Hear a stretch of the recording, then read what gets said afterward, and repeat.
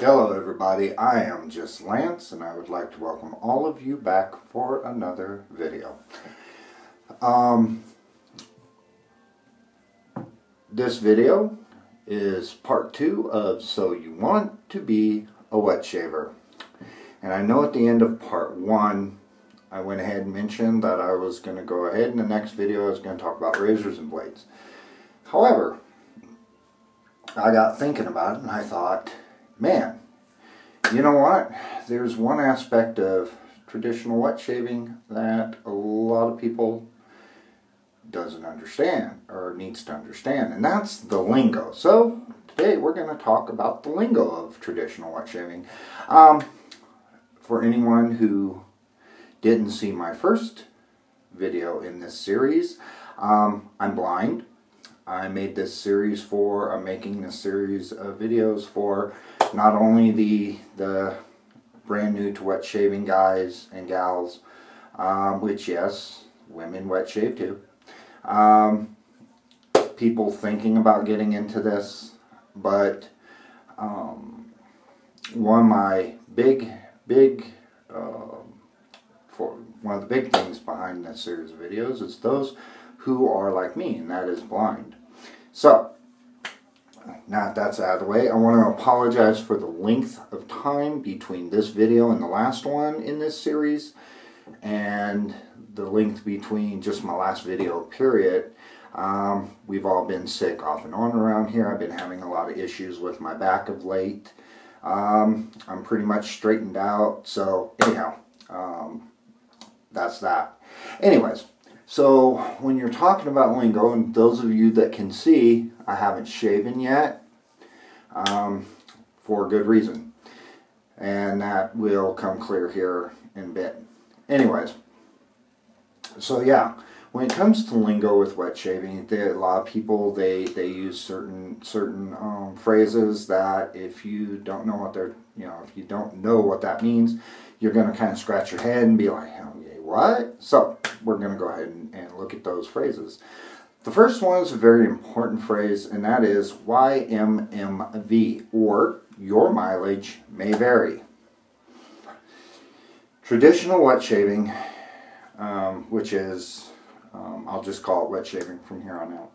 Anyways, wet shaving this way with the double edge, single edge, safety razors, straight razors, shaving brush, shaving soap or cream out of a tub, and all that other stuff that we use in this hobby.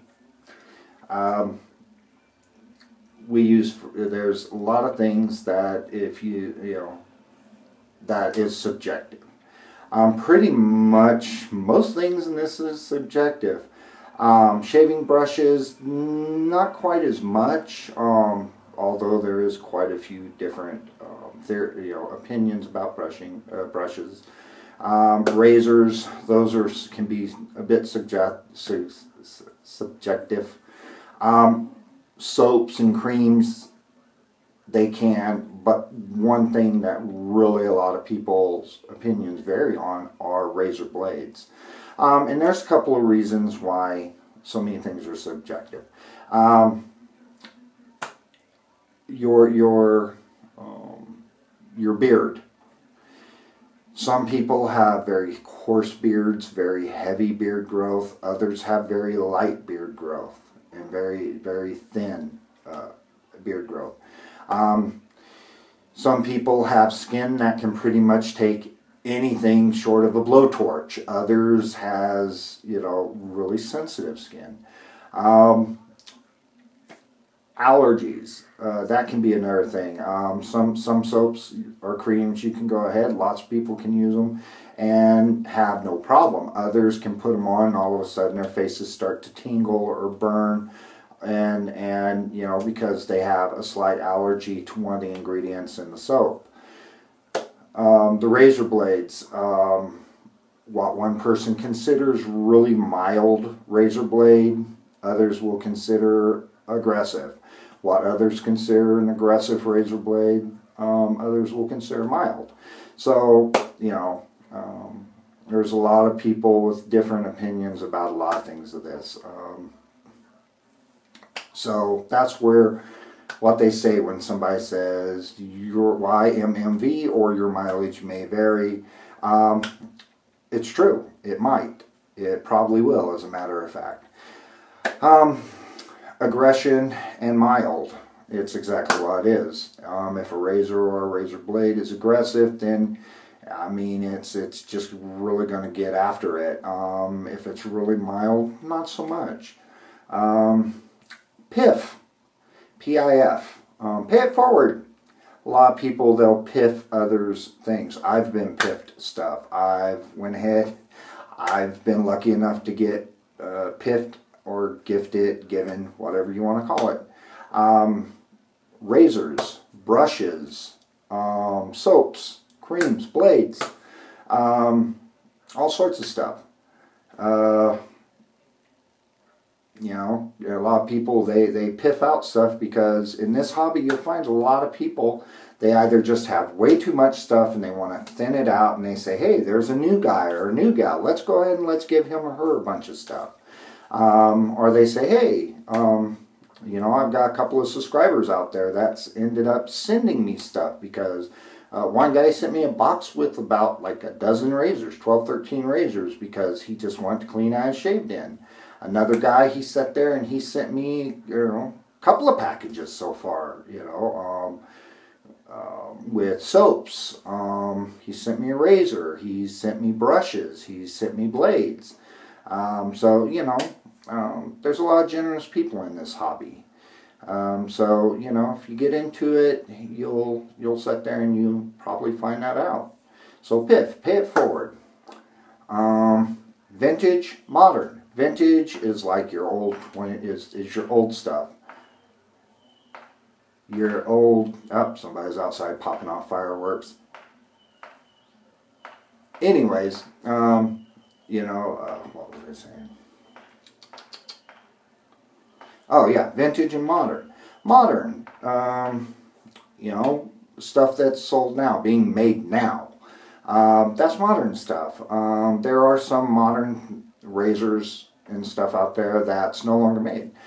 Vintage is your old stuff, like your 20s, 30s, 40s, 50s, 60s, 70s.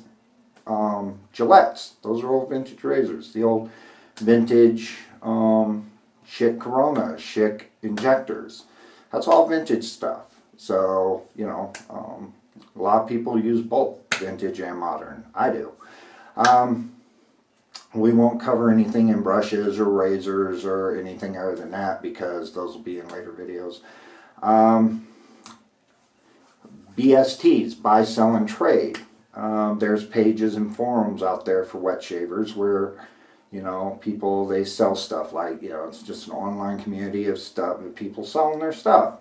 So if you see you know, you hear BST, that means buy, sell, and trade. More example, wet shaving enablers, buy, sell, and trade. There's a few things on there that you might be confused of if you're new at this. One is if you see the, you know, it says whatever, blah, blah, blah, blah, blah. And then it says free, or it's got this really huge number. And if you're blind like me and use a screen reader, you hear like 9,438,563,495. You know, and it's not the price of it, of course. It's just that they just punch in random numbers, or a lot of times they just put free, or they just punch in a bunch of nines, whatever. And there's some phrases on the BSTs you have to be aware of. WTT, want to trade. Somebody might have a, you know, shave soap and aftershave set, and they say, hey, you know what, I don't like the scent, I'd like to trade it for something, but whatever. WTB, want to buy. They'll say, I'm looking for this item, and they'll put, you know, WTB. WTS, want to sell. They're saying, I want to sell this, and they'll say what it is. ISO, in search of. They're all, I'm in search of this item. And so that's pretty much what you got to look for on the BSTs. And one word of advice if you're new at this. When you're on a BST and you go ahead, if you got somebody that's pushing you to do PayPal, F&F, don't do it. just don't do it. Go with GNS, Goods and Services. Even if you got to pay the fees, it's well worth it, because I've heard stories of somebody sitting there going ahead and getting burned, ending up going ahead and paying for a razor or soaps, whatever, and the item or items that they paid for through a person never comes. And, you know, and if it's through FNF, friends and family, on PayPal, then you're pretty much, SOL, shit out of luck. But if you do goods and services, at least if you don't get it, you can contact PayPal and say, hey, I paid this much for this item, I never received it. Same if you're doing it through eBay. eBay's a little bit better on protecting a customer, but always use goods and services unless it's somebody that you know or trust, or that you see does a lot of buying, selling, and trading in the community. So that's that.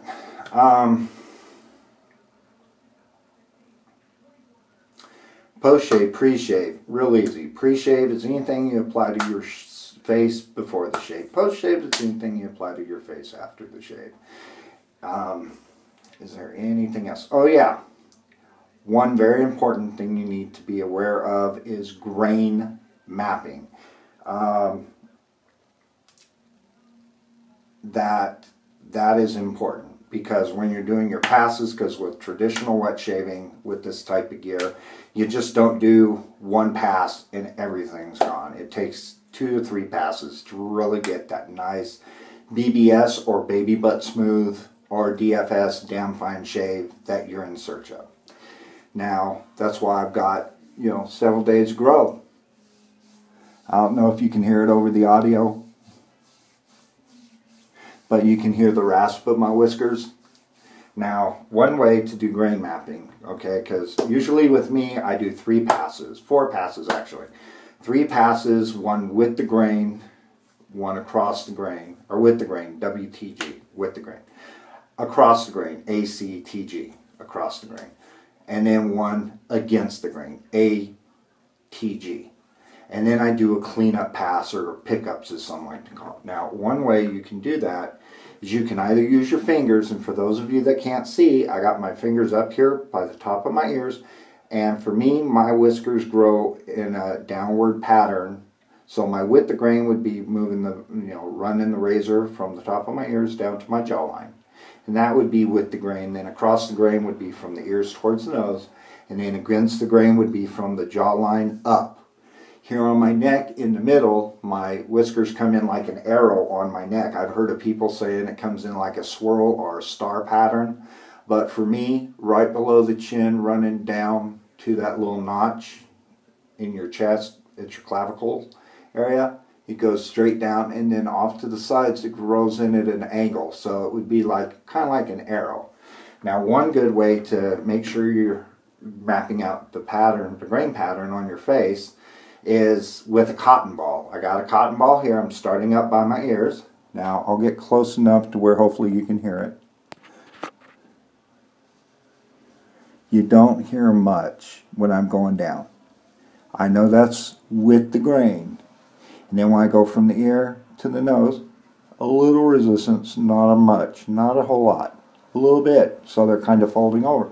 But when I go from the neck up, I can feel the whiskers grabbing at that cotton ball. So, and then on my neck, same thing, in the middle going down, then going up. And then going at an angle, you don't hear nothing, but going up at an angle. So yeah, so that's that. Proto lather. When you're building up your lather, that's like a real foamy lather. You might hear it, pre-lather, proto lather. And it's just a foamy stuff, which is lousy for building a lather. So you'd want to get that off of your brush and just start working your soap again. Bowl lather, face lather. Bowl lather is where you build up a lather in your bowl. Face lather is where you build it up on your face. Anything else real quick? Feedback. When you hear somebody say, great audio feedback, you can actually hear the whiskers getting cut.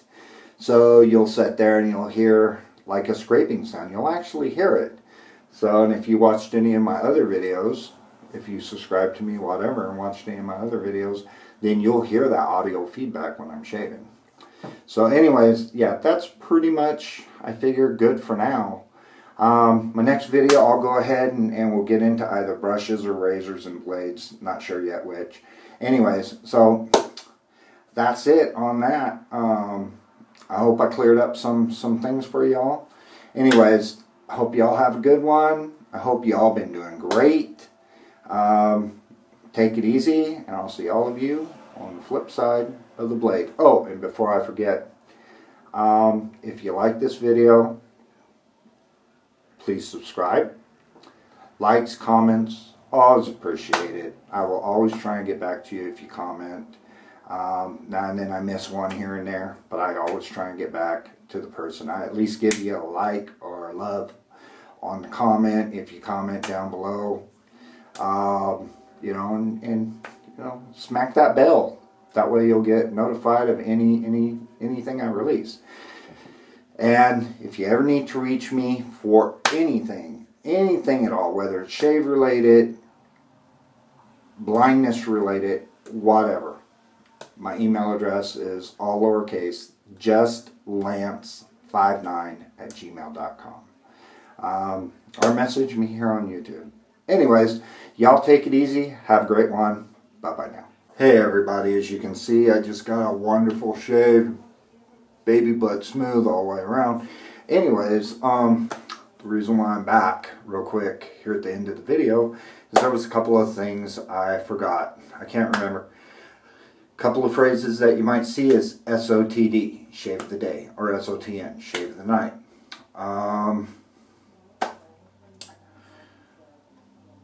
If you hear somebody saying, I found this in the wild, it's something they found out while they were out at the antique store, antique mall, yard sale, estate sale, wherever.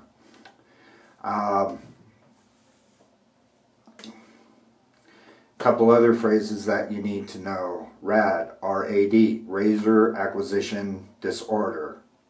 At least that's what they call it. That's somebody that just buys razor after razor after razor after razor.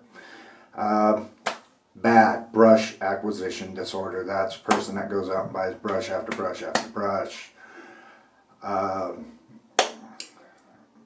Unicorn, a razor. You know, usually it's a razor, you know, which is something that somebody thought they'd never get.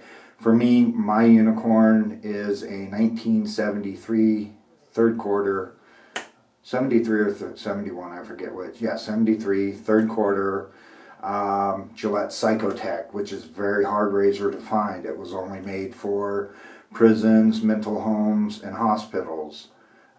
So that was one of my unicorns. I found it for $5, believe it or not, at one of those places where you buy, you know, they sell antiques on commission. So I ended up getting that. That was one of my unicorns.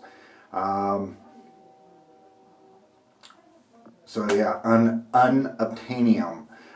It's something that's usually, unobtainium is usually something like a soap or a razor that's no longer made. Usually with the razors, it's usually something that's new, like newer, like the Mula Jet. Or a soap that hasn't been made for a bit. They might call it unobtainium. So anyways, yeah. So that was that. I just wanted to go ahead and I just wanted to put those last few things in. Anyways, y'all take it easy. Bye-bye now.